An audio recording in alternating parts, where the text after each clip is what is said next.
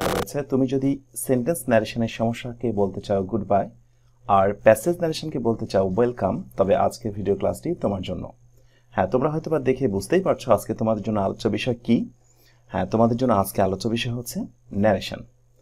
তো ন্যারেশন নিয়ে বেসিক্যালি আমাদের অনেকেরই সমস্যা। ন্যারেশন অপশনটা কিন্তু, এই আইটেমটা কিন্তু তোমাদের প্রায় একেবারেই মোটামুটি 6 থেকে বা 7 থেকে শুরু হয়েছে আপ টু ইন্টারমিডিয়েট পর্যন্ত। ইভেন অ্যাডমিশন এবং জব প্রিপারেশনের বিভিন্ন সেক্টরগুলোতেও লাগে। তো আমরা সঠিক দিক নির্দেশনা বা সঠিক সিস্টেম না জানার কারণে ন্যারেশনটা পারি না। সো আজকে আমি ন্যারেশনটা তোমাদেরকে মোটামুটি ভেঙে বোঝানোর চেষ্টা করব। তো ন্যারেশনের আলোচনাটা কিন্তু আসলে যদি একদিনে আমি শেষ করে ফেলি তাহলে এটা অনেক লম্বা, অনেক বড় হয়ে যাবে। সেই জন্য মূলত আমি ন্যারেশনের আলোচনাটাকে 3টি পার্টে আলোচনা করব তোমাদের কাছে। আজকে আমরা আলোচনা করব পার্ট 1, যেটা হচ্ছে একেবারে বেসিক ডিসকাশন, একেবারে মৌলিক বিষয়গুলো নিয়ে। তো তোমরা যারা ন্যারেশন শিখতে চাও তোমরা আমার চ্যানেলে এসে ধারাবাহিকভাবে পার্ট 1, পার্ট 2 এবং পার্ট 3 দেখে ফেলবে, এবং আমার ধারণা এই 3টি পার্ট দেখার পর তোমাদের আর কারোই ন্যারেশনে কোনো সমস্যা থাকবে না। তো আমরা আমাদের আজকের পার্ট 1 আলোচনা শুরু করব। তো তার পূর্বে তোমাদেরকে বলে রাখি, যারা আমার চ্যানেলে এখনো সাবস্ক্রাইব করনি আজকেই সাবস্ক্রাইব করে ফেলবে, আর যারা অলরেডি করে ফেলেছো থ্যাংক ইউ সো মাচ। তো চলো আমরা মূল আলোচনা শুরু করি। ওকে, সো আমরা ফার্স্টেই জানার চেষ্টা করব যে ন্যারেশন করতে আসলে কি কি জানা লাগবে, ন্যারেশনের আসলে চাওয়া পাওয়াটা কি, কি না জানলে আসলে ন্যারেশন করা যায় না। নাম্বার 1, তুমি যদি ন্যারেশন করতে চাও তাহলে তোমাকে জানতে হবে রিপোর্টিং ভার্ব কি এবং রিপোর্টেড স্পিচ কি। নাম্বার 1 এইটা আমাদেরকে জানতে হবে। নাম্বার 2 যে জিনিসটা জানতে হবে, 5 প্রকার সেন্টেন্সের গঠন জানা আমাদের, এটা জানতে হবে।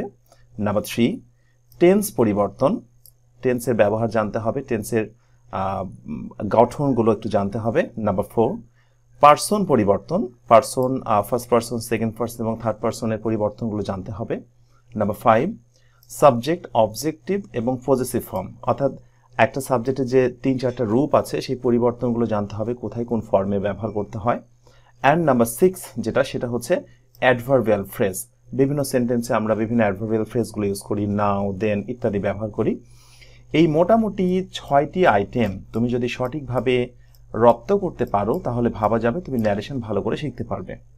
আর আরেকটি কথা তোমাদের বলে রাখি যে ন্যারেশনটাকে যদি আমরা একটি রান্না করা তরকারির সঙ্গে তুলনা করি, তাহলে ন্যারেশন যদি একটি তরকারি বা রান্না করা কোনো তরকারি হয় তাহলে মনে রাখতে হবে 1 থেকে শুরু করা এই সবগুলো আইটেমই হচ্ছে মশলা।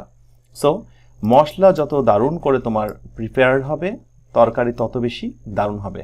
সো তুমি যদি ন্যারেশন নামক রান্নাটি ভালো করতে চাও, পূর্ব শর্ত হচ্ছে এই 1 থেকে শুরু করে 6 পর্যন্ত আইটেমগুলো দারুণ করে প্রিপেয়ার করো, দেন দেখবা ন্যারেশন ইজিলি হয়ে যাবে। ওকে, এবার আমরা ধারাবাহিকভাবে জানার চেষ্টা করব যে আসলে এই 1 থেকে 6 পর্যন্ত যে আইটেমগুলো দিয়েছি, রিপোর্টিং ভার্ব কি, 5 প্রকার সেন্টেন্স কি, টেন্স কি, পার্সন কি, সাবজেক্ট অবজেক্ট পজিটিভ জিনিসটা কি, অ্যাডভার্বিয়াল ফ্রেজ কি ইত্যাদি আমরা জানার চেষ্টা করব। ওকে, ফার্স্টে তোমরা দেখতে পাচ্ছ রিপোর্টিং ভার্ব এবং রিপোর্টেড স্পিচ চেনা। তো যারা অলরেডি এই বেসিক ব্যাপারগুলো জানো আমি তাদেরকে বলবো তোমাদের ভিডিওটি দেখা দরকার নেই, তোমরা হয়তোবা পার্ট 2 এবং পার্ট 3 দেখবে। বাট যাদের বেসিক সমস্যা, যাদের ন্যারেশনকে খুব ভয় লাগে, আমি তাদেরকে অবশ্যই বলবো তোমরা পার্ট 1, 2 এবং 3 কোনোটাই মিস করবে না। সো ফার্স্টে আমরা জানার চেষ্টা করব রিপোর্টিং ভার্ব এবং রিপোর্টেড স্পিচটা কি। ফর এক্সাম্পল, একটি উদাহরণ দিয়েছি আমি। ন্যারেশনটা বেসিক্যালি এরকম থাকে যে হি সেইড টু মি, একটা কমা দেওয়া থাকে, ইনভার্টেড কমার ভিতরে লেখা থাকে you will do it for me, এই জাতীয় অন্য কোনো সেন্টেন্স বা একটা সেন্টেন্স থাকবে।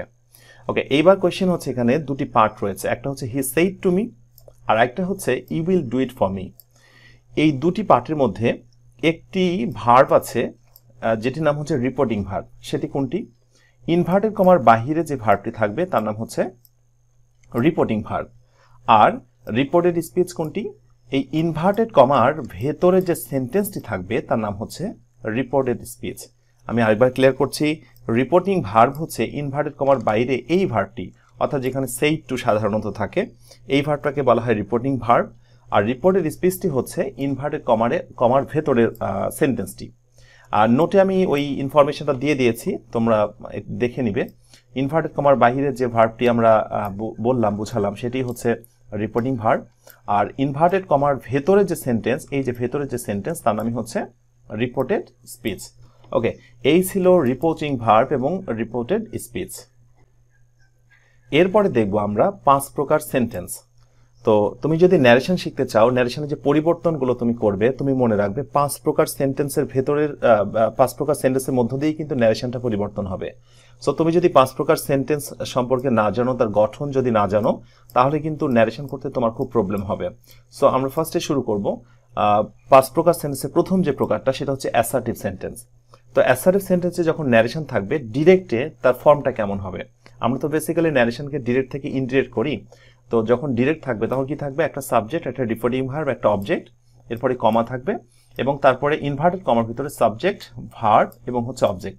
এটা হচ্ছে অ্যাসার্টিভ সেন্টেন্সের গঠন। ওকে, নাম্বার 2 হচ্ছে ইন্টারোগেটিভ। ইন্টারোগেটিভ সেন্টেন্সে দেখো সাবজেক্ট, রিপোর্টিং ভার্ব, অবজেক্ট। তো আরেকটা কথা বলে রাখি, সাবজেক্ট, রিপোর্টিং ভার্ব, অবজেক্ট এটা কিন্তু প্রায় প্রত্যেকটাতেই থাকবে। আসলে এইটা আসলে আমাদের মৌলিক বিষয় না। মৌলিক বিষয়টা হচ্ছে ইনভার্টেড কমার ভেতরে সেন্টেন্সের স্ট্রাকচারটা কেমন হবে। সো ইন্টারোগেটিভে আমরা দেখতে পাচ্ছি ইনভার্টেড কমার ভেতরে যাই থাকুক থাকবে, শেষে কিন্তু একটা অবশ্যই কোয়েশ্চেন মার্ক থাকবে।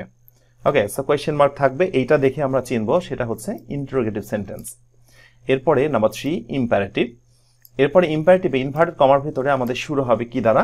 এটা আমরা সাধারণত অনেকেই জানি যে ভার্ব দ্বারা সাধারণত শুরু হলে সেটাকে আমরা ইম্পারেটিভ বলি। এছাড়া লেট দ্বারা শুরু হতে পারে। অনেক ক্ষেত্রে আমরা প্লিজ বা কাইন্ডলি দেখতে পাবো। তো এই সিমটমগুলো যদি আমরা দেখতে পাই, এই লক্ষণগুলো যদি দেখতে পাই, তাহলে তাকে আমরা ইম্পারেটিভ বলবো। নাম্বার 4 হচ্ছে অপটেটিভ। অপটেটিভ সেন্টেন্সটি কি দ্বারা স্টার্ট হবে? ইনভার্টেড কমার ভিতরে আমাদের থাকবে মে বা লং। তো যখনই কোনো সেন্টেন্স মে বা লং দ্বারা স্টার্ট হবে, তাকে আমরা বলবো optative sentence. Number 5 exclamatory sentence. Exclamatory sentence তোমরা হয়তো অনেকেই আগে থেকেই জানো যে এই সেন্টেন্সের একটা কমন বৈশিষ্ট্য আছে, সেটা হচ্ছে এখানে একটা চিহ্ন থাকবে। এই বিস্ময়সূচক চিহ্নটাই কিন্তু হচ্ছে এক্সক্লেমেটরি সেন্টেন্স চেনার অন্যতম প্রধান লক্ষণ। তো দেখো, আমি কিন্তু এক্সক্লেমেটরি চিহ্ন 2 জায়গায় ব্যবহার করেছি। কোনো সময় সেন্টেন্সের শেষে, অথবা কোনো সময় সেন্টেন্সে একটা ওয়ার্ডের পর, যে অ্যালাস, হুররা, ফাই এই জাতীয় শব্দগুলো পর কিন্তু আমরা এই এক্সক্লেমেশন চিহ্নটি ব্যবহার করি। অথবা অনেক সময় সেন্টেন্সের পরে দেখা যাচ্ছে আমরা একটা এরকম চিহ্ন ব্যবহার করি, যে what a fantastic fact it is, এরকম টাইপের আমরা সেন্টেন্সের শেষে এই চিহ্নটি ব্যবহার করি। ওকে, এই 5 প্রকার সেন্টেন্সের গঠন না জানলে তুমি ন্যারেশন পরিবর্তন করতে পারবে না। এরপরে নাম্বারটি হচ্ছে টেন্স পরিবর্তন নিয়ে কথা বলবো। টেন্সের পরিবর্তনটা অত্যন্ত গুরুত্বপূর্ণ ন্যারেশনের ক্ষেত্রে। সত্যি কথা বলতে, আমি যে আইটেমগুলো নিয়ে আলোচনা করছি প্রত্যেকটাই খুব ভাইটাল আলোচ্য বিষয় তুমি যদি ন্যারেশন শিখতে চাও। তো ডিরেক্ট ন্যারেশনে যদি এই টেন্সগুলো থাকে, ইনডিরেক্ট ন্যারেশনে সেটা পরিবর্তন হয়ে এই টেন্সে রূপান্তরিত হবে। সত্যি কথা বলতে এখানে আসলে কোনো কৌশল কাজ করবে না, তোমাকে পুরোটাই মুখস্থ রাখতে হবে। যে প্রেজেন্ট ইনডিফিনিট টেন্স যদি থাকে, তাহলে পরিবর্তন হয়ে সেটা হবে ফার্স্ট ইনডিফিনিট। যদি প্রেজেন্ট কন্টিনিউয়াস থাকে, তাহলে সেটা পরিবর্তন হয়ে হবে ফার্স্ট কন্টিনিউয়াস। আর আমি একটা কাজ করেছি, তোমাদের যাদের টেন্সের উপরে সমস্যা রয়েছে তারা দেখে নেবা, প্রেজেন্ট ইনডিফিনিটে সাধারণত কি হয়, ভার্ব দিয়ে হয়, অথবা ভার্বের সঙ্গে এস বা ইয়েস থাকে। তখন সেটাকে যখন আমরা ইন্টিগ্রেট করব, তখন ফার্স্ট ইনডিফিনিট টেন্সে আমরা V2 বা ভার্বের পাস্ট টেন্স করব। এখানে V2 বলতে আমি কিন্তু ভার্বের পাস্ট টেন্সকে বুঝিয়েছি। ওকে, এভাবে তোমরা একটু দেখে নিবে সবগুলো টেন্স, যে কোন টেন্স থাকলে কি হয়। এরপরে হচ্ছে পাস্ট ইনডিফিনিট থাকলে দেখতে পাচ্ছি পাস্ট পারফেক্ট টেন্স হচ্ছে, পাস্ট কন্টিনিউয়াস থাকলে সেটা পরিবর্তন হয়ে পাস্ট পারফেক্ট কন্টিনিউয়াস হচ্ছে। এরপরে পাস্ট পারফেক্ট থাকলে লক্ষ্য করে দেখো পাস্ট পারফেক্ট, অর্থাৎ নো চেঞ্জ, এটার কোনো পরিবর্তন নেই। এটা একটু মনে রাখা দরকার তোমাদের। আর যদি ফিউচার টেন্স থাকে, ফিউচারের ক্ষেত্রে আমরা কি দেখতে পাই? অক্সিলারি ভার্ব সাধারণত শ্যাল বা উইল দেখতে পাই। সেটার ক্ষেত্রে আমরা কি বলবো? Future in the past. I mean শ্যালটা past form হয়ে যাবে শুড, আর উইলের পাস্ট ফর্ম হয়ে যাবে উড। আর কিছু মডেল ভার্বও আমরা দেখবো ন্যারেশনের ক্ষেত্রে ব্যবহার হয়। ডিরেক্টলি যদি ক্যান থাকে, আমরা পরিবর্তন করে সেটাকে কুড করব। মে থাকলে সেটাকে পরিবর্তন করে আমরা মাইট করব। আর মাস্ট থাকলে সেটা পরিবর্তন করে হ্যাড টু করব। তো এটা একটু মনে রেখো, মাস্টের পাস্ট ফর্ম সম্পূর্ণ ব্যতিক্রম, একটু আলাদা, হ্যাড টু। আচ্ছা, এরপরে আমরা দেখব হচ্ছে পার্সন পরিবর্তন। পার্সন পরিবর্তনের ক্ষেত্রে প্রথমেই বলে রাখা দরকার, পার্সন আসলে কয় প্রকার? পার্সন 3 প্রকার। সেটা হচ্ছে ফার্স্ট পার্সন, আমি যেখানে দিয়ে দিয়েছি তোমাদের মনে রাখার সুবিধার্থে কয়েকটা পার্সন উল্লেখ করেছি। আইকে আমরা ফার্স্ট পার্সন, এটা ন্যারেশনের সময় আমরা দেখতে পাবো। ইউ সেকেন্ড পার্সন, এটাও দেখতে পাবো। আর থার্ড পার্সন হচ্ছে হি, শি, ইট বা এনি নেম, কোনো কিছুর নাম। তো বেসিক্যালি আমরা যখন ন্যারেশন পরিবর্তন করতে যাব, ঘুরে ফিরে কিন্তু এই কয়েকটি পার্সনই লাগবে। তো আমি এই মুহূর্তে তোমাদের পার্সনের জটিলতা বা যে প্রবলেমগুলো হয় সেটা নিয়ে একটু আলোচনা করব, তোমরা একটু নোট করে নেবে। পারলে সেন্টেন্সগুলো তুলে নেবে এবং আমি যখন বোঝাবো তোমরা সেটিকে ঠিক আমি যেভাবে বোঝাচ্ছি সেভাবে তোমরা অ্যারো বা তীর চিহ্ন দিয়ে দাগিয়ে নেবে। ওকে, আমরা একটু বোঝানোর চেষ্টা করি। Number 1, he said to me I am with you. Person পরিবর্তনের ক্ষেত্রে লক্ষ্য করো এবার তুমি, এই যে হি সেইড টু মি এইটুকুর মধ্যে পরিবর্তন হয়েছে শুধুমাত্র সেইড টু তুলে আমরা কিন্তু টোল্ড দিয়েছি। ওকে, এটা অ্যাসার্টিভ সেন্টেন্স, আমরা সেইড টু তুলে দিয়েছি টোল্ড। আচ্ছা, আর পরিবর্তন হয়নি, মি বসেছে। এরপর ইনভার্টেড কমা তুলে আমরা কি দিয়েছি, দ্যাট। ওকে, আমরা এরপরে আসো ফার্স্ট পারসন। এই জায়গাটা এটা হচ্ছে ফার্স্ট পারসন। ফার্স্ট পারসন সবসময় ফলো করবে সাবজেক্টকে। আমরা মনে রাখবো ফার্স্ট পারসন সবসময় ফলো করবে সাবজেক্টকে, এবং সেই জন্য কিন্তু এখানে পরিবর্তন হয়ে হিম হয়েছে। আর এরপরে নর্মালি যে টেন্সগুলো পরিবর্তন হওয়ার কথা সেগুলো পরিবর্তন হয়েছে। ইউটা সেকেন্ড পারসন কিন্তু ফলো করবে অবজেক্টকে। তো তুমি লক্ষ্য করে দেখো, ইউটা যেহেতু হচ্ছে অবজেক্ট অবস্থায় আছে, শেষের দিকে আছে, তাই মিয়ের কিন্তু আমরা অবজেক্ট ফর্ম কি করেছি, মি করেছি। ওকে, সো আমাদের এখানটায় মানে প্রথম নাম্বারটার আলোচ্য বিষয় ছিল ফার্স্ট পারসনকে হাইলাইট করা। লক্ষ্য করে দেখো, ফার্স্ট পারসন প্রথমে যে থাকবে সাবজেক্টকে অনুসরণ করবে, এবং দ্যাটের পরে দেখো এই জায়গাটা আমি হি নিয়েছি। ওকে, এখানে কিন্তু আমি নোটে এই কথাটা ক্লিয়ার করে দিয়েছি যে ফার্স্ট পারসন সাবজেক্টকে অনুসরণ করে। আচ্ছা, নাম্বার টু হচ্ছে সেকেন্ড পারসন নিয়ে কথা বলবো। He said to me. ওকে, এটা নর্মালি সব ঠিক থাকবে। সেইড টু তুলে আমরা শুধুমাত্র দেবো হচ্ছে টোল্ড। এরপরে আমরা ইনভার্টেড কমা তুলে দিয়ে দ্যাট দিয়েছি, ঠিক আছে। এইবার খেয়াল করো, ইউটা কোন পারসন, ইউটা সেকেন্ড পারসন কাকে ফলো করবে, অবজেক্টকে ফলো করবে। তো ইউটা যদি সাবজেক্ট হয় তাহলে মিয়ের সাবজেক্ট বানাও। এই যে মিয়ের সাবজেক্ট কি বানিয়েছি, আই বানিয়েছি। আর তারপরে নর্মালি যে টেন্স পরিবর্তন হয় সেটা হবে। আর এরপরে আসো মি কোন person, me first person object. First person কাকে ফলো করে, ফার্স্ট পারসন সাবজেক্টকে ফলো করে। তোমরা যদি সম্ভব হয় তোমাদের, তাহলে হচ্ছে এই মি থেকে একটা অ্যারো চিহ্ন বা তীর চিহ্ন হিতে দিয়ে দেবে, তাহলে পরবর্তীতে তোমাদের বুঝতে সুবিধা হবে যে কাকে বা কোন সাবজেক্ট কাকে বা কোন ফর্ম কাকে ফলো করেছে। তো মি ফার্স্ট পারসন ফলো করেছে হিকে, সেই জন্য কিন্তু আমরা এখানে কি নিয়েছি, হিম নিয়েছি। মি যেহেতু অবজেক্ট, তো সেই জন্য হি এর আমরা অবজেক্ট কি বানিয়েছি, হিম বানিয়েছি। আচ্ছা, সম্ভবত তোমরা এর ব্যাপারটা বুঝতে পেরেছো। দ্বিতীয় নাম্বারটা আমার মূল লক্ষ্য ছিল সেকেন্ড পারসনকে বোঝানো। অ্যান্ড নাম্বার 3 হচ্ছে থার্ড পারসন নিয়ে কথা বলা। He said to me. আচ্ছা, সেইড টু তুলে আমরা কি দিচ্ছি, টোল্ড দিচ্ছি। ইনভার্টেড কমা তুলে আমরা কি দিচ্ছি, এটা দ্যাট দিচ্ছি। এরপরে সেটা কোন পারসন, এই যে প্রথমে বলেছিলাম সি, ইট, এনি নেম অথবা হি, এই সবগুলোকে বলা হয় থার্ড পারসন।